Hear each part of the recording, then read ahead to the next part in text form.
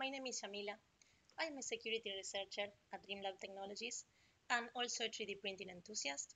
And today we are going to talk about bypassing biometric systems with and without the help of 3D printing technologies. Humans have used features such as face, voice, and gait for thousands of years to recognize each other. But only recently, humans start using biometric-based systems to authenticate individuals.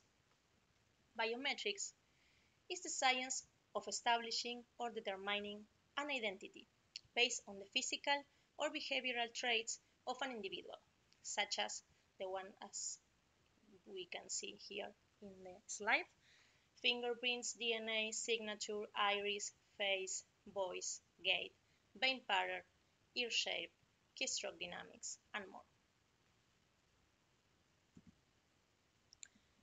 Biometric systems are essentially pattern recognition systems that read as input biometric data, extract the feature set from such data, and finally compare it with a template set stored in a database.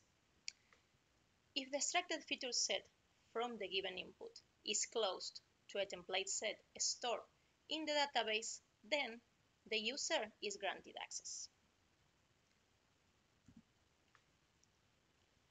But biometric systems are prone to different attacks. Direct attacks, presentation, or spoofing attacks are performed at the sensor level. The sensor is full and not replaced nor tampered. Indirect attacks are performed inside the biometric system by, for example, bypassing or overriding the capture device, the signal processor, the comparator, or the decision engine, manipulating the data in the biometric reference database, or exploiting possibly weak points in the communication channels between the different components. But during this talk, we are going to focus on this, on presentation attacks, this part of the system.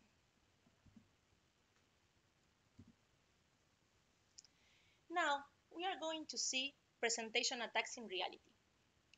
These are real cases of criminals using silicone masks to fool security cameras, airport security, and facial recognition systems. The first one is a suspect in the robbery of a North Carolina bank. This one robbed 4 banks and a CVS pharmacy with a silicone mask from an online site. I think the model of the mask name is The Player. From SPFX Mask is a site that's now is closed, but it used to sell this type of realistic masks. The third one is a suspect accused of robbery and several other crimes committed using a generic mask made by another online site. The name of this mask model is The Neighbor. And the last one is a passenger who boarded the plane in Hong Kong as an old man in flat cap, but arrived in Canada as a young man.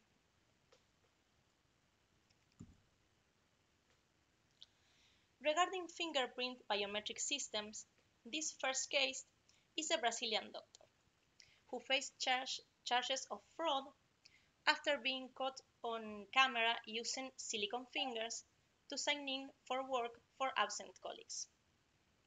The second case is a gang involved in the illegal preparation, this is the image, the illegal preparation and selling of cloned fingerprints to fool biometric attendance systems of several educational institutions. The last case was in my country, Argentina. 6 employees of the local airline were fired after discovering that they falsified their entry to work with silicone fingers, taking turns to attend. But on weekends, when the payment is double, all 6 attended to work. But how 3D printing could help bypass biometric systems? In this first case, researchers from Forbes full Android facial recognition systems with a 3D printed head. In this second case, the MSU, Michigan State University team, created a fake finger by 3D printing a mold. And in this last case, a group of researchers from BCAD demonstrated that it was possible to bypass the face recognition login mechanism of the iPhone X using a cheap 3D printed mask made from stone powder. I love 3D printing. I have 2 3D printers at home. Why not make my own experiments for bypassing biometric systems? But first, I wanted to try the traditional methods for attacking biometric systems to better understand how 3D printing technology could help make these attacks faster and better. But first, we need to know how is the fingerprint recognition process. Most fingerprint scanners compare distinctive features of the fingerprint, generally known as minutia. Typically, investigators concentrate on points where ridge lines end or where one ridge splits into two, called bifurcations. Collectively, these and other distinctive features, such as you can see here, delta, a short ridge, a spur, the bifurcation, ridge enclosure, a crossover or bridge, an island. All these features together are called typical. The scanner uses complex algorithms to recognize and analyze these distinctive features. The basic idea is to measure the relative positions of the features in the same sort of way you might recognize a part of the sky by the relative position of the stars.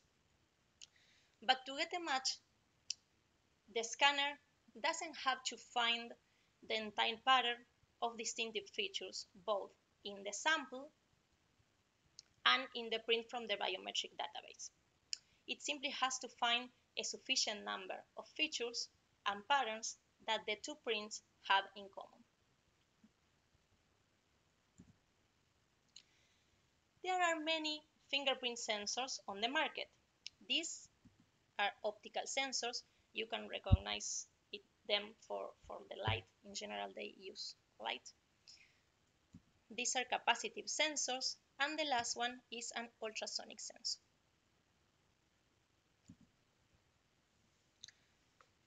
Optical fingerprint sensors are the oldest method of capturing and comparing fingerprints.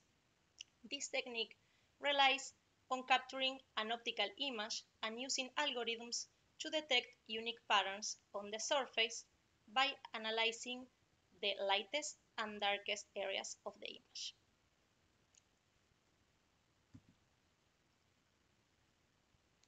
Capacitive fingerprint scanners, instead of creating a traditional image of a fingerprint, they use the body natural capacitance to read the fingerprints, because the charge stored in the capacitor will be changed slightly when a finger ridge here is placed over the conductive plate, while an air gap or a finger valley will leave the charge at the capacitor relatively unchanged. These changes can then be recorded and analyzed to look for distinctive and unique fingerprint attributes.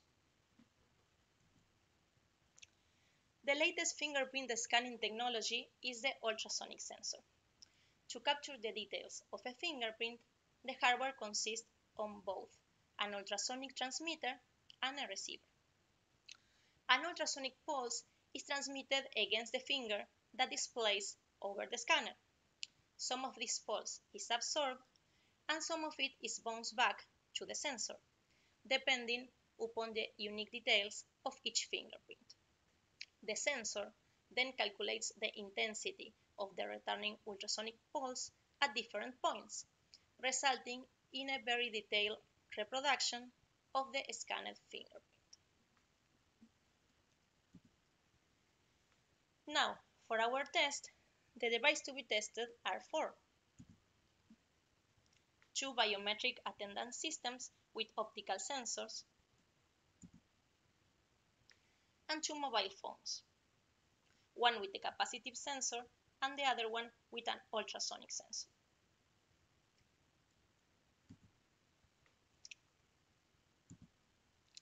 This is the first photo of the materials bought for the experiments and includes a lot of materials. Alginate, a whole glucan, gelatin powder, gummy bears, candle wax, transparent tape, Play-Doh, instant glue, epoxy putty, UV resin, silicone fingertips, fingerprint ink, and more. But during the test, I realized that I missed important materials like, for example, silicone, liquid latex, wood glue, and so much more, and the list grew a lot. The first attack to test was the grease attack. For grease attacks, you need to have a clear grease stain left on the surface of the fingerprint scanner. But this stain must have most of the important features of the fingerprint left on the pad, so that the scanner can reliably read the same line ends and curves that it detected on the previous user. The idea of the attack is to gently press different materials such as gummy bears, Play-Doh, silicone fingertips, and latex gloves against the fingerprint scanner, but with careful without ruining the stain.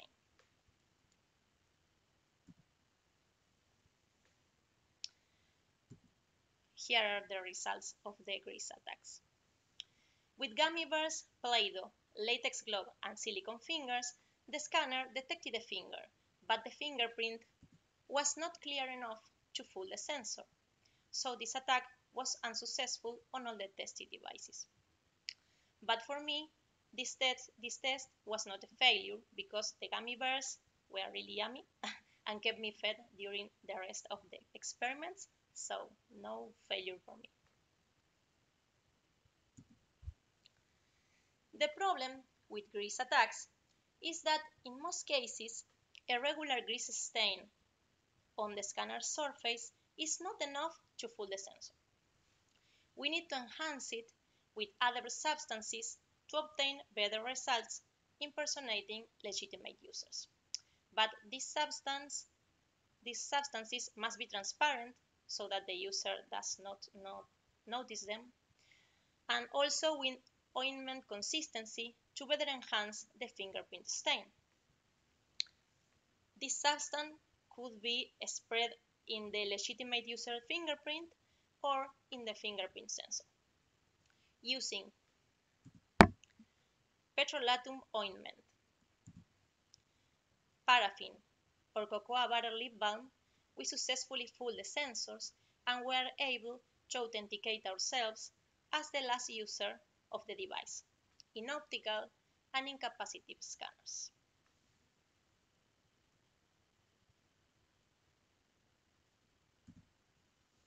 Now we are going to see a demo. In this case, we are using cocoa butter lip balm. We are spreading the lip balm in the legitimate user fingerprint. We can see the enhanced grease stain in the fingerprint scanner. And then another user wearing a latex glove can be authenticated as the last legitimate user of the device. Now for consensual attacks. The term consensual suggests that the user we are taking the fingerprint from is aware of the process and participates by pressing his or her finger into some kind of a mold. For molds, we use these materials: alginate, epoxy putty, Play-Doh, hot glue, and candle wax. And for casting, we use silicone, homemade ballistic gelatin, liquid latex, synthetic resin, and wood glue.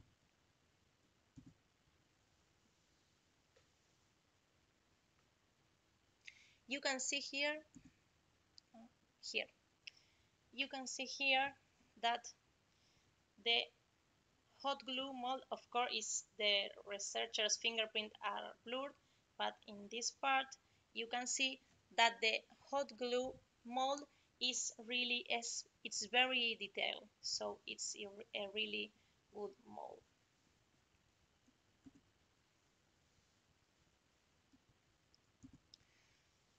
For the molds, we obtain the best results with alginate and hot glue, and for casting, we obtain the best results using liquid latex, wood glue, and silicone. With the combination of a hot glue mold and liquid latex or wood glue casting, we were able to fool all the sensors. The same with the combination of an alginate mold and liquid latex casting. You can see here that the ballistic gelatin test didn't work. That's because ballistic gelatin is not so easy to make at home. We tried several combinations of gelatin powder, water, and glycerin, but the results were not enough to fool the scanners. Also, note that the working fingerprints are very thin. And please be careful if you plan to make hot glue molds. Let the glue cool down a bit and test the temperature under the foil and dip your finger in water because before pressing it against the hot glue. Trust me, the heated glue can reach over 200 degrees. I've been there and it burns a lot.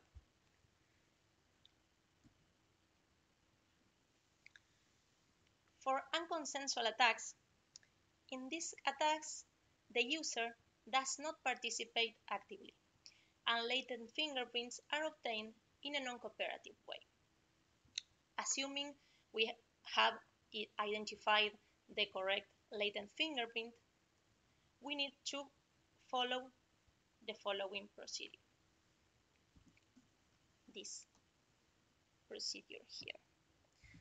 So we are going to need to enhance the latent fingerprint with glue fumes or fingerprint powder, lift the latent fingerprint with a digital camera or transparent tape, digitally enhance the fingerprints with software, create a mold, and cast artificial fingers with silicone, liquid latex, or wood glue. The first option to enhance the latent fingerprint is dusting with fingerprint powder and a brush. The second option is encapsulating the latent print inside a container with instant glue. Fumes from the glue will be attached to the wrist of the latent fingerprint, making possible to lift it.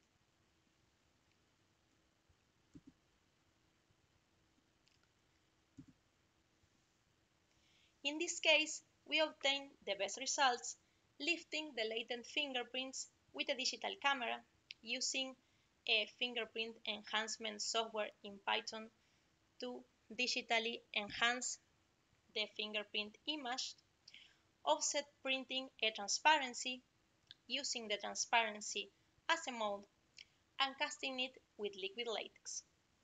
With this procedure, we were able to fool the optical sensors. The fingerprint ink on a latex glove techniques also worked on capacitive and ultrasonic sensors.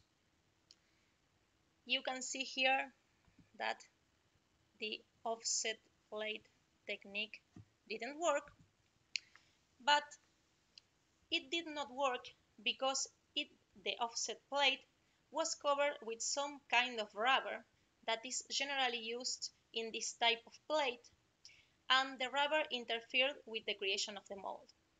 But without the rubber, I think it's a technique that could work.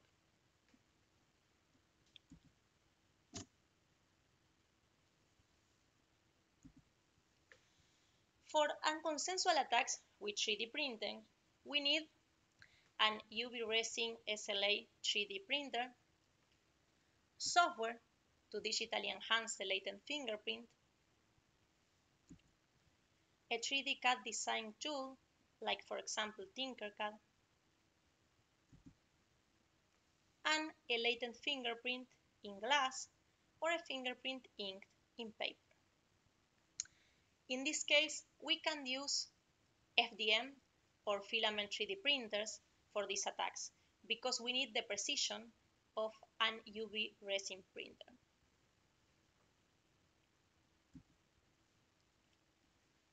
To obtain a working fingerprint through 3D printing, we need to follow these steps. First, we need to lift the latent fingerprint with a digital camera with macro functionality. Then, we need to use fingerprint enhancement software. In this case, I use a software in Python, but you can use any kind of graphic software for this task.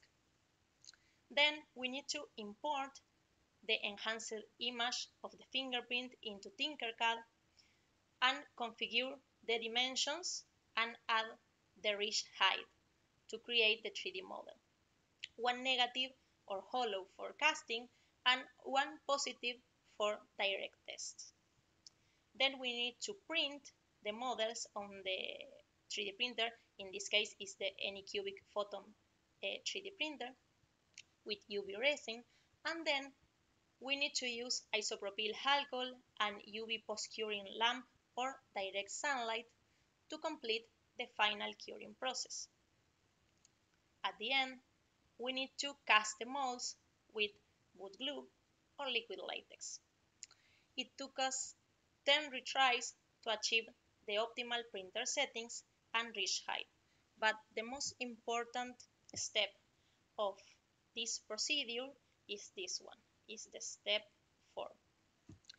If the step 4 is okay, the fake fingerprints will work in the different sensors and scanners. So it's really important to configure the fingerprint length, height, and the ridge height in a correct way.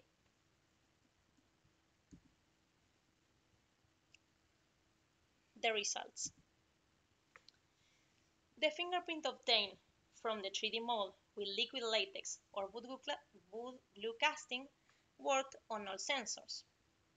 And the positive fingerprint print directly on UV resin worked on the ultrasonic sensor and in one of the optical sensors. In the optical sensor, we had to spread the fingerprint with cocoa butter lip balm or petrolatum for the sensor to recognize it as a finger. And here you can see a summary of all the process. Here is the fingerprint enhancement, the models in Tinkercad, the printed models, and the casting with wood glue and liquid latex, and then at the end we are using the fake fingerprints to authenticate in an optical scanner. Now we are going to see the demo of this attack.